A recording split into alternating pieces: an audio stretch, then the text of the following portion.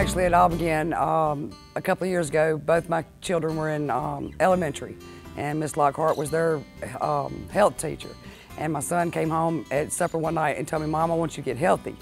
And I just, heard him out, and he would tell me what Miss Lockhart said.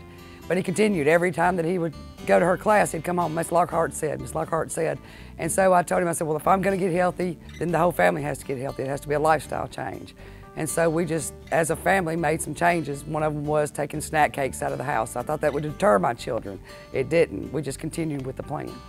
And they also, each week, would come home and tell me, like, Mom, we need to go walking more. So we started walking. And then they'd come home and tell me about portion control. So we would cut down on our portions. And we've just incorporated it as a lifestyle instead of just, a diet or just, we're going to do this for a little while. When I walk in the door, we sit down as a family to eat. So I prepare meals within 30 to 45 minutes.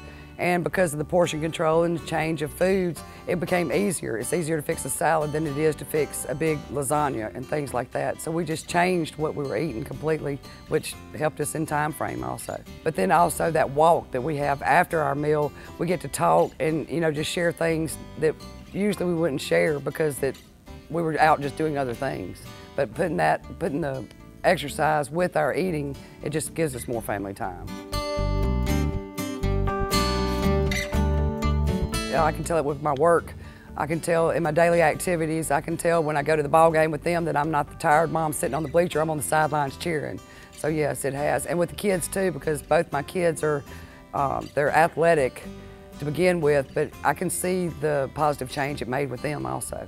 And I'll have to say this, my husband, he weighs 300 pounds, and he has dedicated himself to losing 80 pounds by next August with encouragement from me and my children from all of this.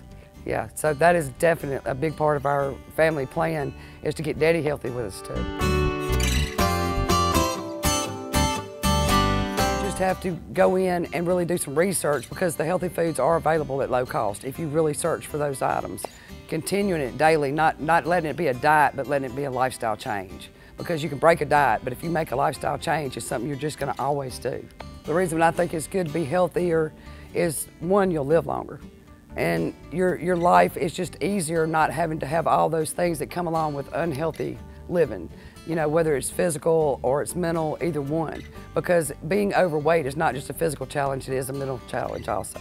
Eat healthier because that way you feel better, you look better, and you have a lot more time with your family to spend on quality time.